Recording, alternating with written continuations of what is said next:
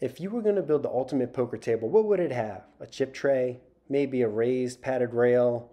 How about some LED lights behind that?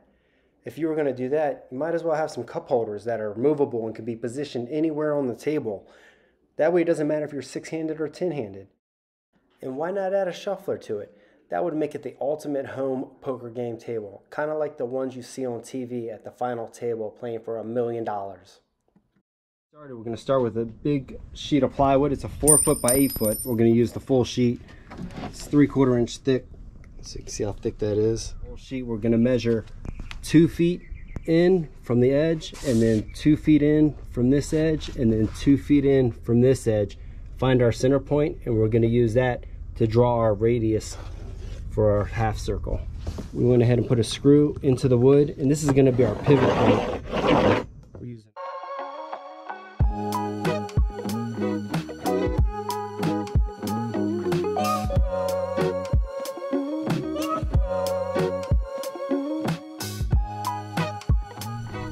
Now we're going to build a frame to attach to the table. We're going to use 2x3s.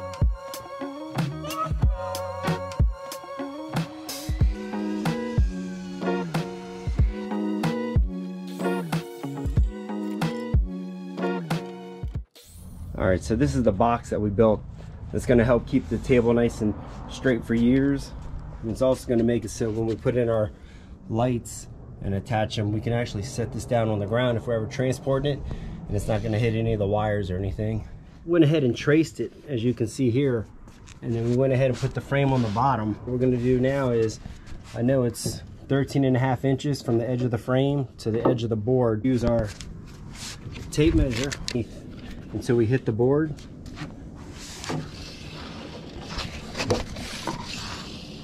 And we can see we're hitting the board there at 14, so we need to get this to 13.5. We need to scoot this down just about 1/4 of an inch. And we'll do this all the way around, and once we do that, we know that where we traced it lines up with the frame underneath, and we can screw straight down. We also have our bases out. So we're going to put the table on top of the bases. Now we got the table up on top of the base. We have to attach it. So now that we got them in place where we want them, we're going to come underneath, drill it with a 5/16 drill bit to fit a 5/16 carriage bolt that we're going to use to install it. So we're going to drill 4 holes into these big ones right here. So we're going to use carriage bolts to hold the base to the actual table. How these work is the little square, you're going to hammer that in to the wood. That's going to hold the bolt still, and what we're going to do is we're going to countersink it so this head sits flush with the top of the table with this here, and then we'll hammer this in, and before we do that we're going to add some Gorilla Glue to make sure this bolt never comes out.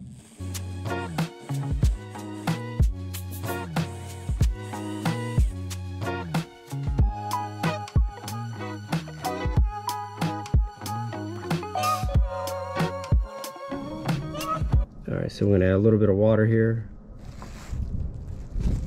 because the Gorilla Glue is actually cures when it's mixed with the water. Just add some of the Gorilla Glue directly to the bolt.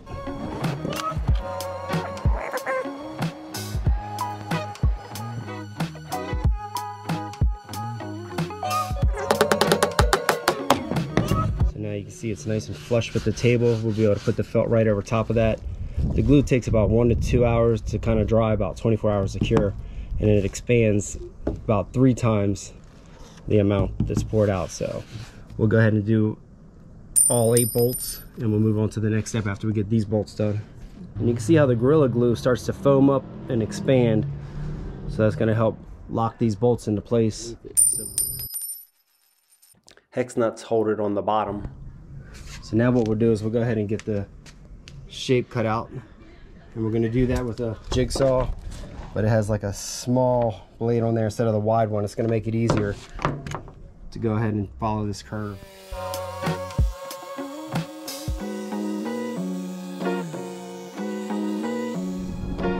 Alright, so now we went ahead and cut the shape out, took off this corner piece.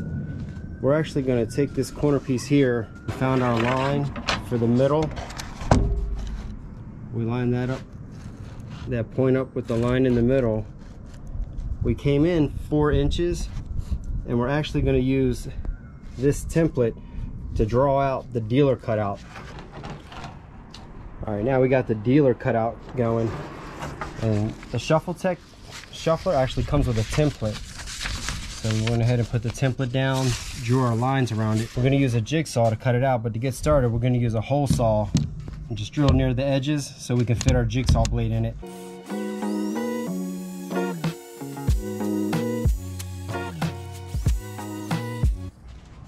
Now we got the hole cut out for the Shuffle Tech. But one thing they put in the manual is you have to cut this off to make it a 45-degree angle on both short sides. So we got to cut this off at a 45-degree angle and cut this other short side off at a 45-degree angle to be able to fit the Shuffle Tech. So we're going to use an oscillating machine.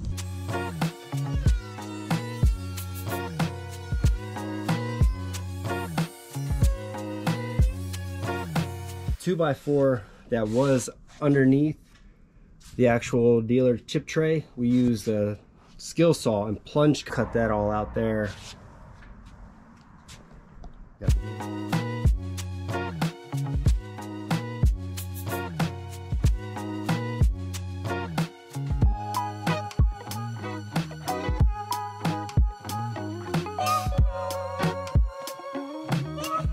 Now what we're doing is working on the rail. This is going to be the bottom sheet for the rail. It's a 3/16 masonite.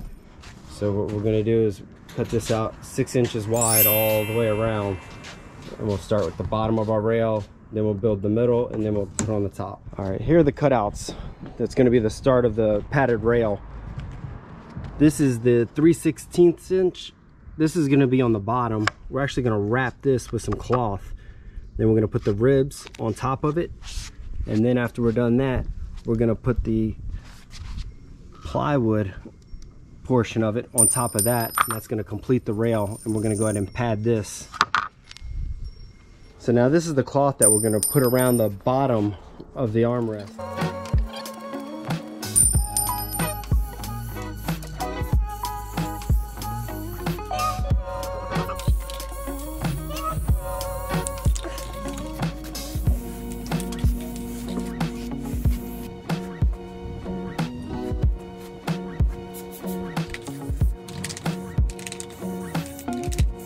Bottom of the rail wrapped up with the fabric. You can see how it's all the way wrapped on both sides. We did relief cuts in them to prevent the fabric from bunching up like this. So what we're going to do now is cut out some of these clumps of fabric, so when we put our ribs in, everything sits nice and flat.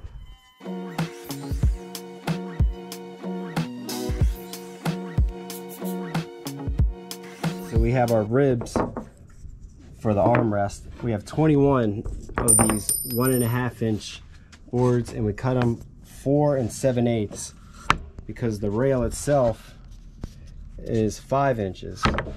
So we actually want it to come and sit back about 1/8 of an inch, and then that's where we're going to rest our plexiglass, and that's going to hold our lights behind that. Here we have the plexiglass.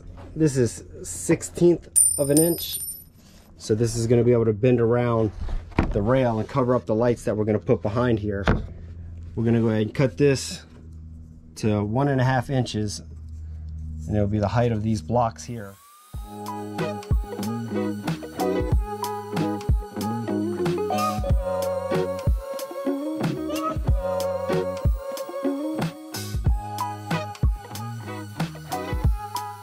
Plexiglass cut out to 1.5 inch strips, and then right before we install it, we're going to go ahead and take off the protective layer on the front and back. This is the 1/16 of an inch. You can see it's real flexible. We did a dry fit to make sure everything was going to fit like it was supposed to before we started attaching and gluing everything. Alright, so now you see we got the bottom panel done, and we did little relief cuts and used the Gorilla Glue to glue this all down. Now we're going to attach the ribs on top of here.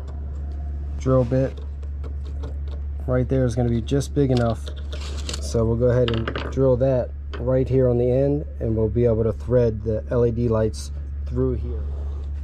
So we used the drill, and you can see how we notched it out So that's going to be our support. We're going to put that on the table and we're going to run the lights through it. So we're going to double check first, make sure these lights fit. Yep, and the lights fit perfectly in there. So now we'll go ahead and get all these drilled out and then get them attached, all the ribs attached to this bottom part of the armrest, and then we'll go ahead and secure the top part. Clamp them down to the drill press. That way we can just push this in and then drill right in the exact same spot on every single one of these. And we have 21 in total.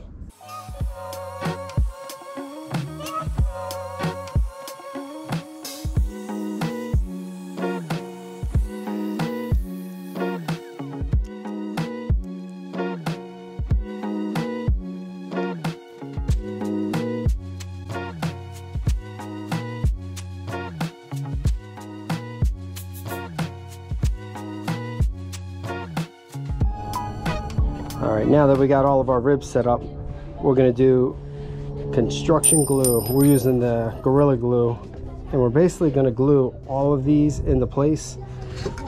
We have our little gun here. We're just gonna make sure that we glue it all the way to the back edge here.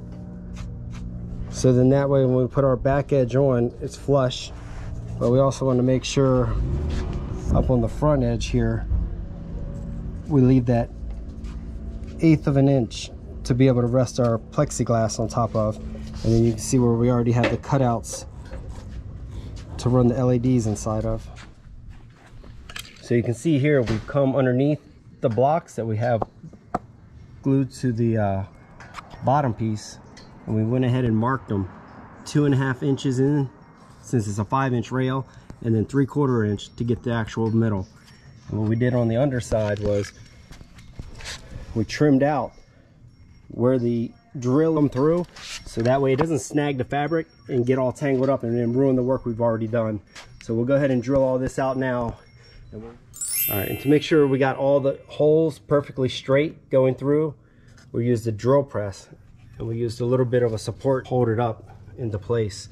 So now all these holes are drilled perfectly straight. We're going to be able to put this back on the table, follow that same hole down, and then follow that same hole up to get through the top board. So all the holes will be perfectly straight up and down, so it won't be hard to pull this out when you have to pull out 21 screws to replace anything.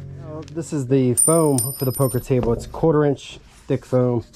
Now we got the foam all over, and we use the Gorilla spray adhesive to attach it, trim the sides using a razor blade. Got the table covered in the 1/4 inch foam. We went ahead and cut out our slot for our chip tray and then for our shelf holder. So now what we got to do is we're going to put on the felt, and we'll go ahead and get it stapled.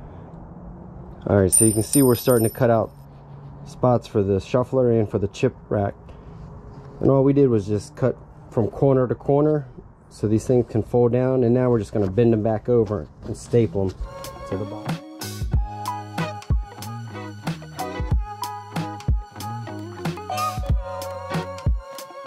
So now we got the holes drilled out and all 21 of the ribs, and what we did on that is we lined it up, put a little bit of paint on the end of a 1/4 inch drill on the back end, and dipped it through to find out where our mark was. And then we went ahead and cut out where the drill is going to go, so it doesn't snag this material and wrap up into the drill bit and pretty much destroy what we've done already. Cut out holes for all this. So now we're going to put this back into place.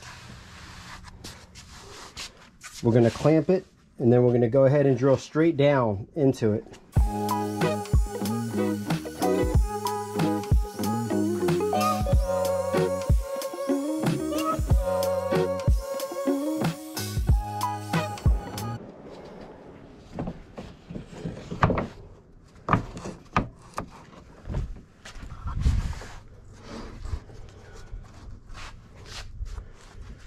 All right, so now we'll go ahead and drill from the bottom and get this part done, and then we're going to put the carriage bolts and install it from the top and put nuts on the bottom.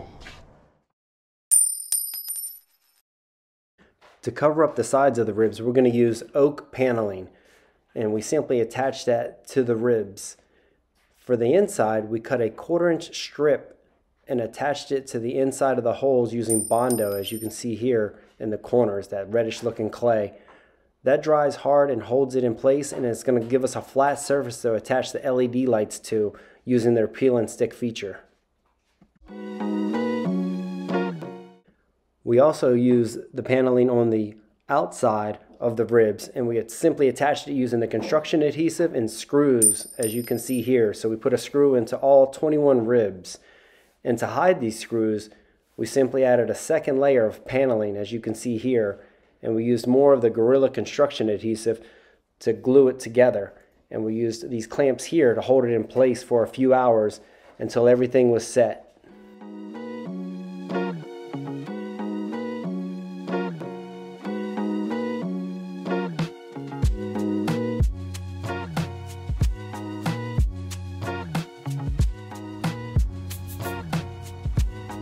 Now, this is the top of the armrest taken off, and you can see the 1/4 20 by 4-inch carriage bolts are all glued in there. We use the Gorilla Glue to glue them all in. What we're gonna do now is add our foam on top of our rail. Our rail width is 5 inches. The foam is just under 7 inches. So we're gonna put the whole thing on and wrap it, and it's gonna give us foam on the edges. So when people rest their arms, it's nice and comfy.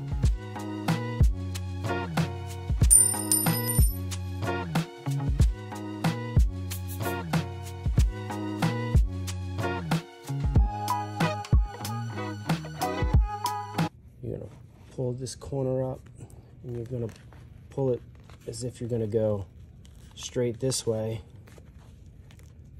And then find the corner right there.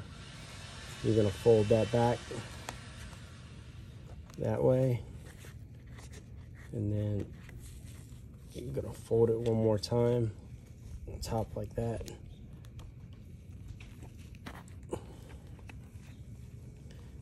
And that's gonna give you a nice clean corner like that.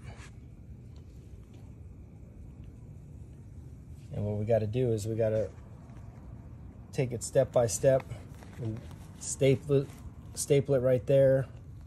We'll probably cut out some of this excess material, staple it again, and then we'll staple it a third time without all this material in here, so it sits nice and flush on top of the poker table. Here's where you can see the oak panel used on the outside, and then the 1/4-inch strip used on the inside, and that's what we attach the LED lights to.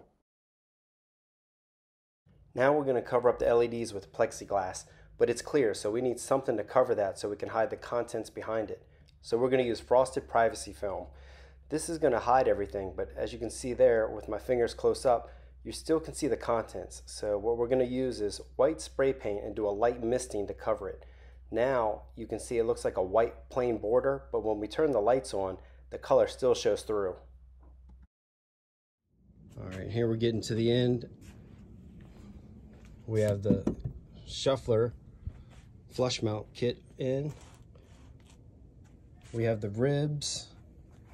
You can see how we ran the lights. We came up through a hole in the bottom, came to the side, and if you look in between, the lights ran down there. We have the plexiglass on the front. Then on the back end, we have paneling that we cut to 2 3/4 inches. And now we're going to go ahead and get on padded rail. You can see all the staples underneath, carriage bolts, which are already glued in. We'll go ahead and get this on here now.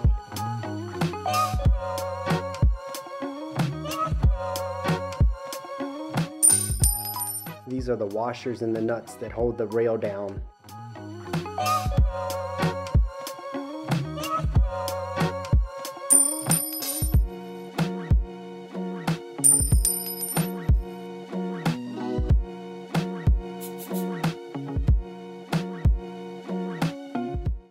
The last thing we have to do is install the shuffler.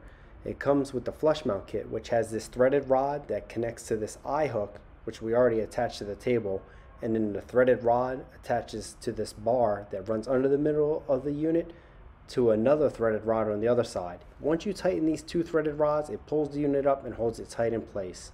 Next, we went ahead and plugged the unit in to the power strip along with the LED lights. You can see the unit has a low profile and sits in the middle. Let's test the Shuffle Tech Shuffler with an unedited recording of it in action and the results of the shuffle. Is this thing worth the price? All right, Max, the table's done. We're gonna play some heads up, no limit today. And we're gonna play for all the chicken. So that means if you don't win, you don't eat. You got that, puppy? Okay, let's shake on it. Give me paw. Okay. What do you mean you gotta get ready for poker? Who gets ready for poker?